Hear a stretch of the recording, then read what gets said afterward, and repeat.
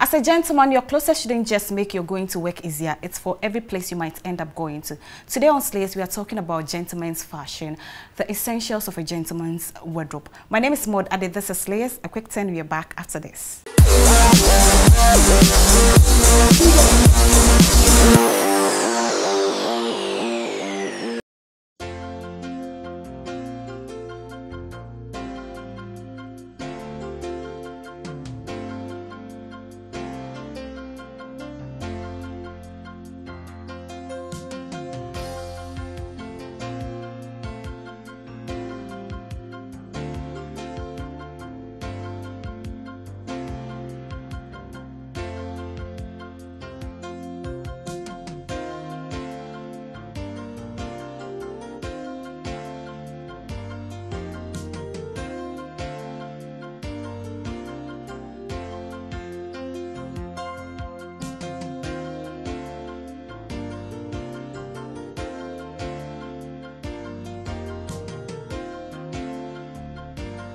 Hello, my name is Francis Abuti.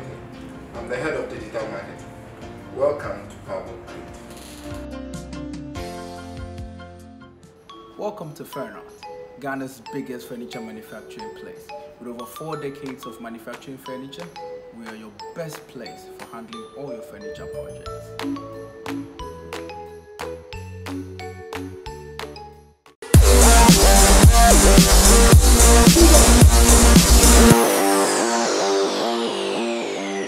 Welcome back. Today I'm so excited because I'm being joined by only guys. I get excited when I'm being joined by only guys. I heard recently someone asked me, you guys always talk about ladies. When are you guys going to talk about, we the guys? Yes. So today it's all about you, the guys. If you're a guy or if you're a lady sitting somewhere, call your boyfriend to come and sit by you because you're going to learn a lot today. We are talking about, men's fashion, the essentials of a gentleman's wardrobe. Joining us to do this discussion is FB Amani, who is a style consultant. FB Amani, how are you? Cool. We are glad to have you on Slayers. Thank you. I've seen your videos a lot and I've seen what you've been doing on social media. Even Eric said, there is this guy on social media. You should check him out. Thank you. How is it going and how is business? Great as always. Okay. All right, so next to FB Amani is a businessman and an entrepreneur who is the CEO of Oceans B Property, Leslie Brobe. Leslie, how are you? Very well, thank you. How are you handling business with fashion, because we've seen you a lot and I know you have a great fashion sense? Fashion is about the way you want to present yourself, your outlook, so it's not exactly something that I tend to go out of my way to project. It's just a part of me, so that's how I live. But have you heard, I've heard a number of times, if you're a businessman, what is fashion? You don't need fashion. Do you think it's businessmen are not supposed to be fashion enthused? I don't know if I'm really fashion enthused. I'm more about style enthused. Okay, I'm more interested in style because I've got an image or style that I like to portray and I'm consistent with it. So it's not about me trying to be fashionable or anything. It's just about me just presenting a style and that's it. Okay, all right. So joining us again for the first time, all of them are joining us for the first time. Right, sitting right opposite me is style influencer Eric Aqua. How are you, Eric? I'm very well. Yourself? Very well. I'm glad to meet you. Thank you. And I'm also happy to be here. All right. You all look awesome.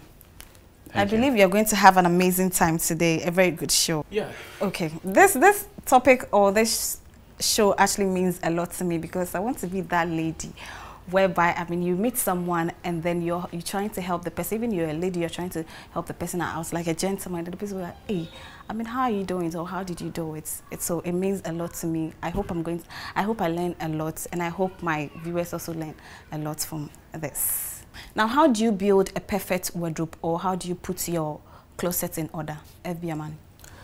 First of all, being a gentleman has nothing to do with the circumstances of one's birth or one's accent. Okay. Being a gentleman is something one learns. Okay. It's being at ease in your own skin. Okay, so you can learn to be a gentleman. Sure.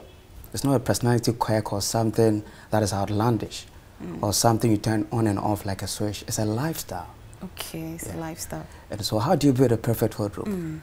First, you have to master what I call the personal image formula, PIF.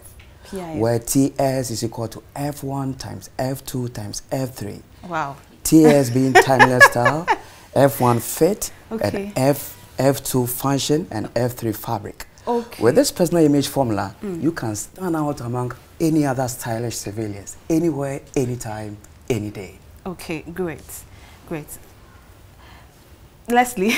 Wow, he's confused me now. He's confused me too. Well, for me, I just think as a man, there are essentially about 20 items that every person should have in their wardrobe.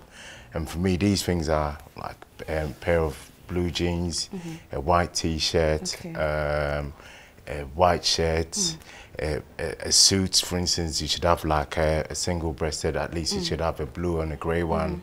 You need to have like a cashmere jumper, have brogue shoes, like a brown one, a black lace-up shoes. You need to have like a pair of sunglasses. You need cufflinks. You need what's it called, a sports jacket, which you can wear with your, can team up with your jeans or any other item. You can wear chinos. You can have like a blue and a khaki chinos, and a few other items that can be an umbrella and little things like that. So if you've got those in your wardrobe, that will prepare you for every function that you want to go to in this life, because you'd have the whole, including a tuxedo as well. So you need to have a tuxedo in your wardrobe. And if you've got these 20 items, I'm convinced you can be able to function at any level, so wherever you want to go to. But also, I'll add, also, you probably need trainers to go to the gym and little bits and pieces like that. Okay, all right, great. Eric, Nice. are you also confused? I'm not. I actually want to go back to what Viamani said, or the sort of formula he was trying to tell us. He mentioned fabric, he mentioned fit, and when you put all these things together, irrespective of whether what you are wearing, whether it's a sport jacket, whether it's a tuxedo, you have to make sure that the fabric is on point. Right. I mean, everyone who is into suits will tell you that the fabric is very, very important. Your fit, you can't just wear anything like that. I mean, I see most of our parliamentarians, that's the excuse that I use. You see them with trousers that you can deduce that two people can wear. You get me? The legs are big. Very big. Very, very big. So if you're a gentleman, if you are going out there to get a suit, your fit is key. It is very important. You can't just wear anything and say, I'm wearing a suit. I mean, there are certain things that you do not have to wait for someone to tell you. You must know your body type. Okay, I have a pot belly. Okay. Am I supposed to go with a single-breasted, or I'm supposed to go with a double-breasted? Right. You get so it? this thing body type is not just for the ladies. I mean, No, the guys I don't think so. Yeah. I don't think so. From what I know and what I have learned, it's not just for ladies. Okay. You must know what is good for you. Okay. You must know what you wear that you be comfortable. I mean, I've seen people in some places or some occasions that, you know, from the moment you meet them, you would see that what they are wearing, they are not comfortable. Like they are suffering, like they are struggling for breath. That is not fashion to me. Okay, so do you think keeping up the closet perhaps makes you ready for, I mean, anything, any day? Yes, it is very important as a gentleman. I mean, if you are a corporate worker, I mean, if you have your own business, you know what you wear every day. If you have occasions on weekends, you know where you will go. And it is very important for you to arrange these things, that when you wake up and you turn to the left side of your wardrobe, you are going for something that will take you to a wedding or something that will take you to a dinner. Okay. It is very important. And you must know how to keep all these things. You do not want to wake up one morning when you are late for work or when you are late for a function, then you'll be struggling, you'll be pulling your everything up and down. That is not proper. You must know where to arrange them. So that even if you are not home and you call someone, okay, go to my wardrobe, open this side, the person should be able to find what you are looking for without any struggle. Right. Absolutely. You see, this is one tip that style experts like my brother and Eric, I mean, they know. You see, it saves time and also helps you avoid what I call decision fatigue. So keeping your closet in order helps you to be ready for any day.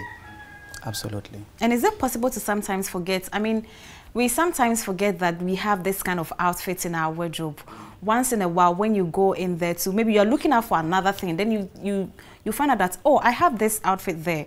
Is it possible for you to, forget some of the things that you have, despite that you keep your closet in order? It's possible. It is possible. See, oftentimes we shove pieces into our closet without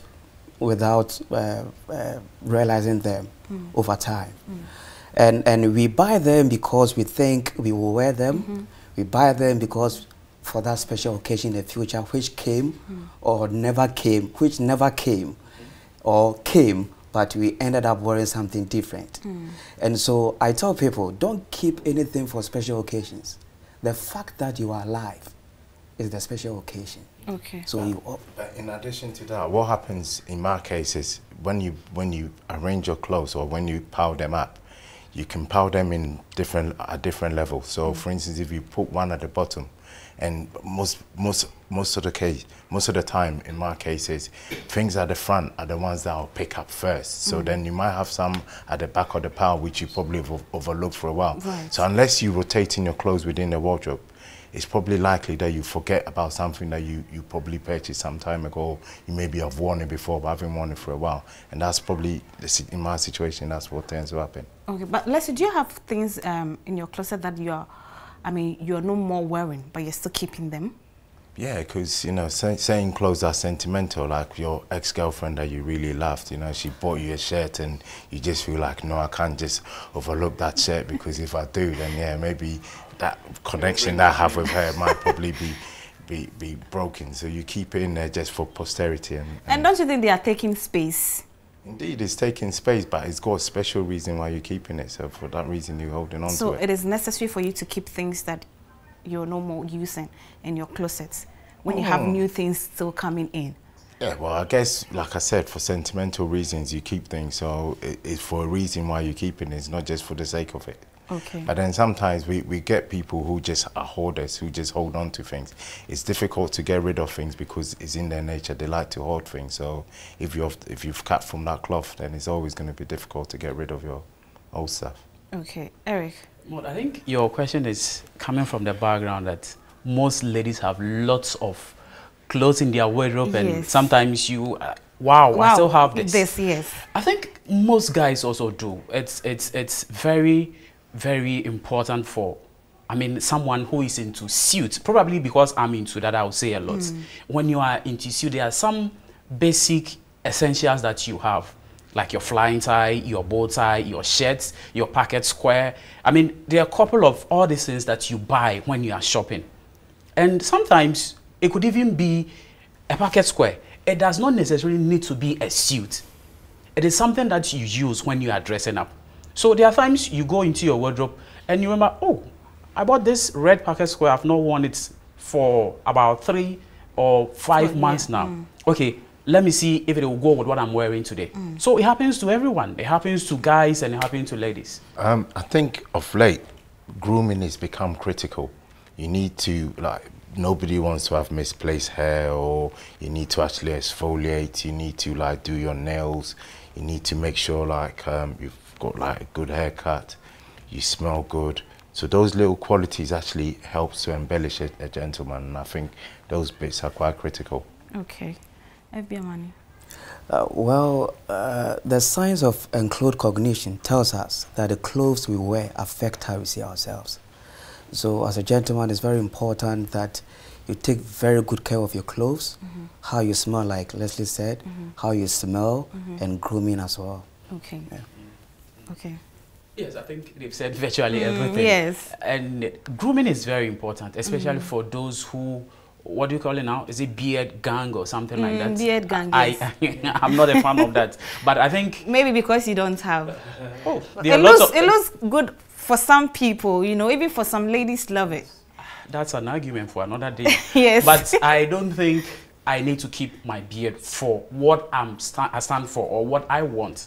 As the style that I have or what I want to portray. I don't think keeping a beard will make my look stand out the way I want it. Okay. They also have their reasons for keeping their beard. You get me? And you should not. But a beard, which one? Like, is it like Leslie's? But Leslie's one is natural. I mean, I know those who apply creams and stuff like that to have huge ones. Okay. And those are the ones you ladies are in love with now.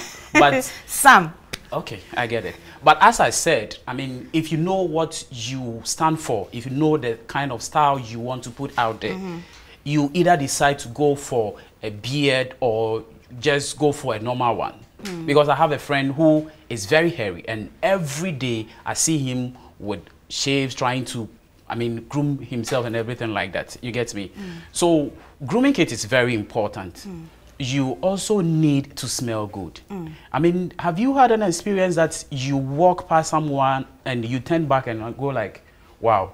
Yes. That is a mark of a gentleman. Okay. Unless you have some special cases like what I have. I mean, I have serious issues with nasal issues. I mean, if I should carry a perfume on me, I'll be having cold or having a lot of issues with that. But as a gentleman, you should smell good, whether you are wearing a fragrance or not. I mean, when someone passes by you, the person shouldn't have anything like, what is this? You get me? You should smell good. Those are very important.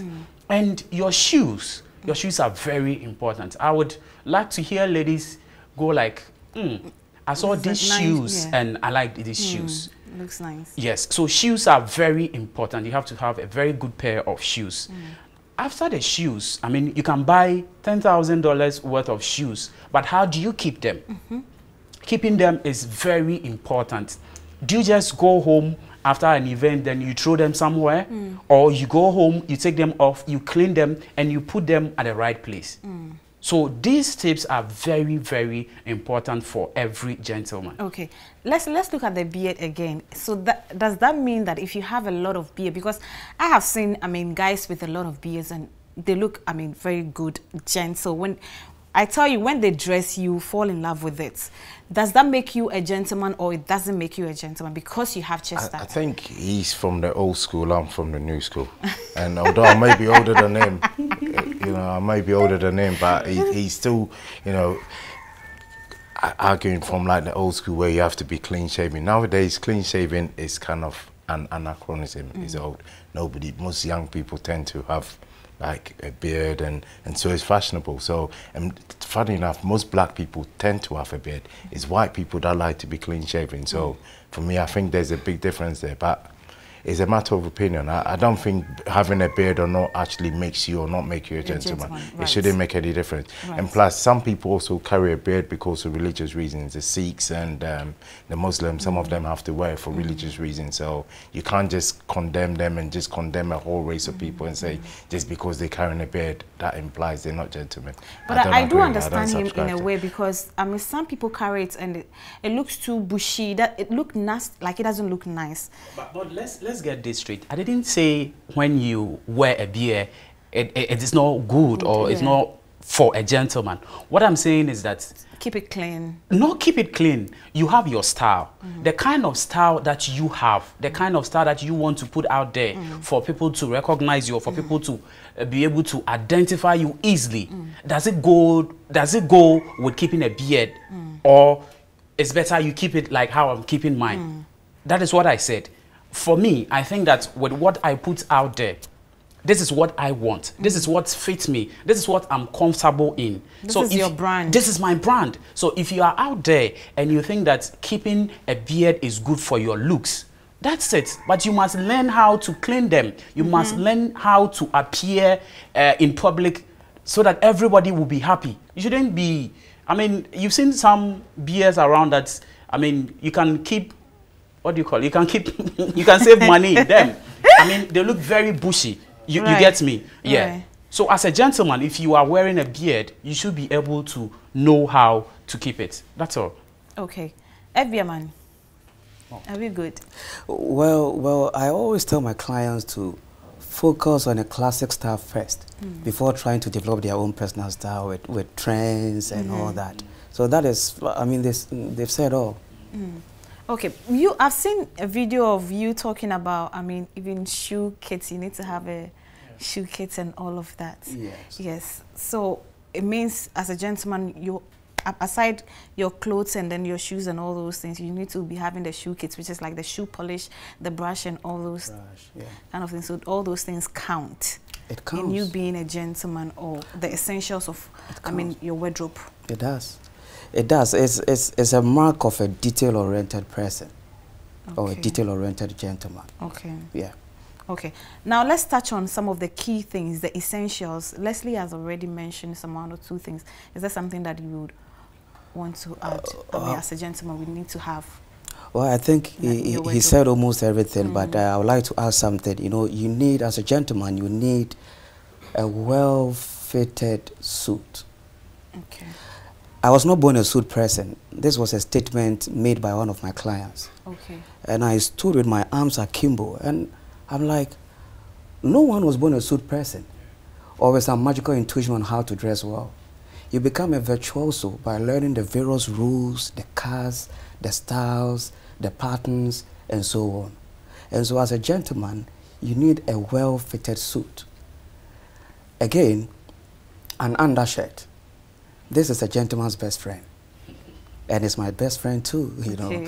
You know, and there are 3 reasons I recommend an undershirt to a gentleman. Okay. 1, it prevents pit pulls from staining your dress shirt. Okay. 2, it protects against porcupining chest hair. Okay. If you are that kind of gentleman that have hair on your chest, an undershirt will help protect that from showing out. And also, it keeps you from being the butt of the joke. And I said, imagine you bend to pick something, and all your boxes and everything is showing. I mean, that's not right. Okay. So yeah, these are the 3 reasons I would recommend an undershirt to a gentleman. Right. Okay. Is there any essentials you would want to add? Yes, I want to talk about watch. Watch, the wristwatch. It's a wristwatch. It's very important, and I know there's a whole lot of arguments about whether you should wear it on your left or your right. I've had someone asking me before. Yes.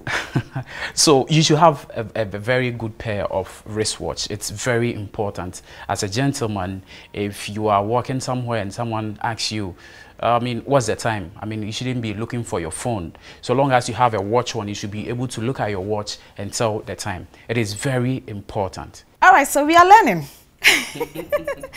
Let's go for a quick break. I'm sure you're also learning. Let's go for a quick break. We'll be right back.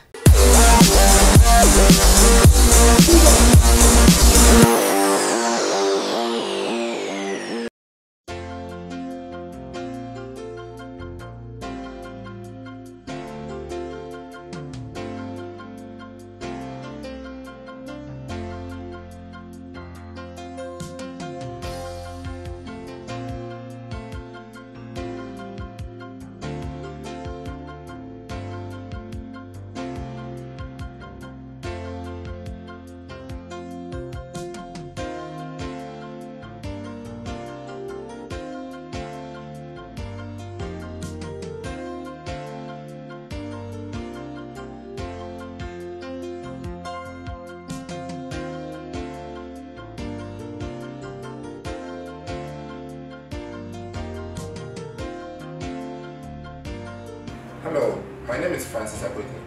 I'm the head of digital marketing. Welcome to Power. Welcome to Fernart, Ghana's biggest furniture manufacturing place. With over 4 decades of manufacturing furniture, we are your best place for handling all your furniture projects.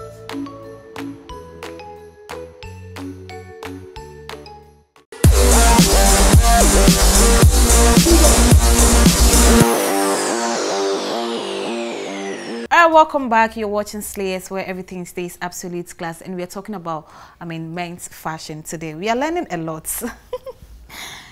Okay, so before we went on the break, we were talking about some of the key things that, yeah, we were talking about the watch actually, and Leslie, you were saying something about the watch. Yeah, I was saying, excuse me. What I was saying is, you wear a watch on the opposite side of your dominant hand. So if you're right-handed, then you wear your watch on your left. And if you left-handed, then you wear it on the right. And the reason being, because every watch has got a crown. So the crown, because your right hand is dominant, if you're right-handed, it's easy for you to kind of tune the watch so that I can sit on the time that you want it to sit. So that's the underlying reason for it. Okay, now let's go straight on our screen. There's this handsome gentleman on the screen right now. Neatly dressed, perfectly looking like a gentleman. Is he actually a gentleman? He's wearing earrings and all of that, colored shoe with, I mean, the rose, colored rose there. Is that a perfect gentleman? Yeah, I would say yes, but looking at the shoes and the lapel pin, I would want to ask where he's going. Is he going to a corporate event? Is he going to a wedding? Because looking at what he's wearing, I wouldn't take this to any corporate event. I wouldn't take it to an office. I wouldn't take it to, I mean, any board meeting or anything of a sort. Where can you take it to? I can take it to a wedding. Okay. With what he's wearing, okay, because the shoes are very bright, and he's matching it with a lapel flower pin. So I would take this to a wedding. Okay. Leslie, your take on the look? I think he's elegantly dressed. Like he said, is obviously not something for a corporate event. Going to a corporate event, I would prefer a crisp white shirt, and also shoes. Shoes might probably be out of place for a corporate event. But also for me, I always believe if you're gonna wear a formal suit, then you should always wear a pair of socks. Socks are critical with this, so I would add the socks to it. But then the red is a bit in your face, and for me, I think this is probably something for a social event as opposed to a corporate. Okay, we'll still come back to the socks again. Anyway, Ebiamani. Well, beautiful navy suits. I like the paisley necktie, but the knot It's way big. is a no for me. And the red loafers and the lapel pin is quite loud. Even though red signals power and authority, but it's quite loud for me in this picture. So I think should your shoes match the lapel pin? not necessarily. You shouldn't. Yeah. No, I don't think so. It becomes matchy, and I don't like that kind of, Okay. personally, I don't like that kind of dress. Okay. Okay, so let's look at this gentleman too. He is not wearing socks. Leslie, you talked about the socks. I mean, this looks quite different. Is this something you can wear with the socks? Well, like I said, if you dress formally, then I believe you should wear socks with it because it actually enhances the look. Without the socks, it takes it away, gives it an informality to the overall outfit. So for me, I think a socks is required in this situation. But generally, I like the look. I think it's really nice. I think he looks quite smart, except I feel like being formal, he needs the socks to go with it. Okay, maybe a man. I like the suits. I like the lapels. I like the pant cuff and the color of the suit as well. But then the socks, well, it's a no for me. I mean, in fashion, there isn't a lot of fixed rules of yes or no or no. But the few that it does have can be broken stylishly. So I think maybe he's trying to develop his own personal style by not wearing the socks and all that. Well, it's good. It's cool. Yeah, this is a look that I so love. I think I have it on my phone. This is some kind of a new trend. I'm talking about the shoe. There's a new socks, like a half socks that you can actually wear with this shoe, where it wouldn't have to show on your leg that you are wearing a socks, but there's a socks for it. This goes for almost everywhere. You can take this to every event because his suit and the tie and the shirts match perfectly for every occasion. You get me? So probably, and the shoe more or less looks like a loafer kind of shoe. This is not a full shoe. This is more or less a loafer shoe. So it's good.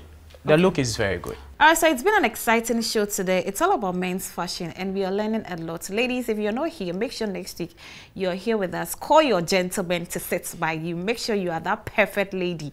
If you want to be that perfect lady for that gentleman, you have to know more about their fashion sense.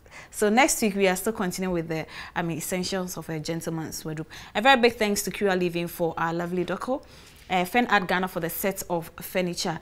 And don't forget, Nalem Ayede, that's the new promo in this Wear Ghana month. Make sure you go to Nalem. Nalem is here in Accra, and then be a part of the promo. Enjoy up to 60% discount. Nalem is in Accra Mall, West Hills Mall, Airport Terminal 2 and 3, and then enjoy up to 60% discount on items that you purchase at Nalem store. We're on Facebook, SlayersTV, Instagram, Twitter, SlayersTV GH, on YouTube, SlayersTV Ghana. My name is Mod Ade. Have a good night.